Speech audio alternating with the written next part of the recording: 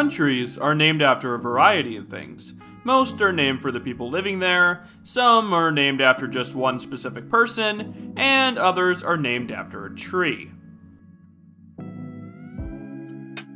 In April of 1500, a man by the name of Pedro Alvarez Cabral stepped out onto land thousands of miles away from his home. This land would later become Brazil, and Pedro was the first European to ever step foot in it.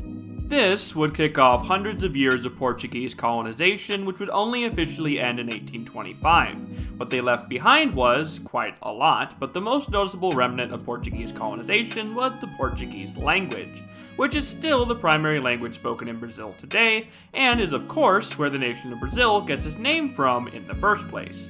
Brazil is a shortened version of the name Terra do Brasil, which means land of Brazil, and the Brazil it's referring to is the Brazilwood Tree. I wonder if I can break the record for saying Brazil the most times in a sentence. Anyways, the story goes that around the time the first Portuguese arrived, they spotted these trees growing near the coast and went, hey, that kind of looks familiar, assuming these trees had to be related to the Asian sapanwood trees the Portuguese already knew produced red dye. So they were delighted to discover, after cutting one down, that they were right. This tree was in fact related to sapanwood, and yeah, it produced red dye.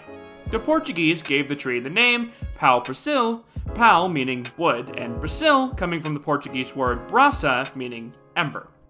Since red dye was in high demand, this tree quickly became a very hot commodity.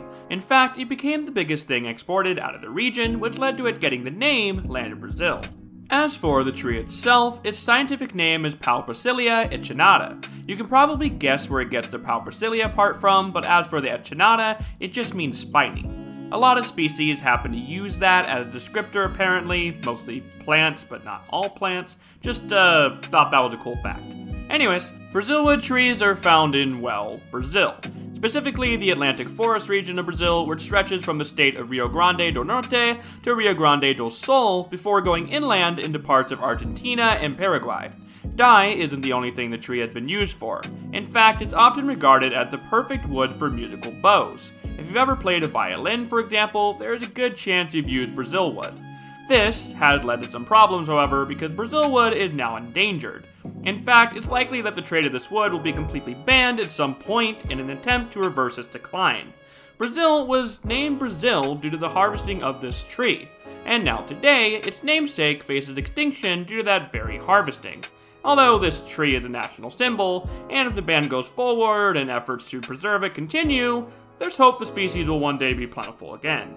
Thank you all for watching, and until next time, take care.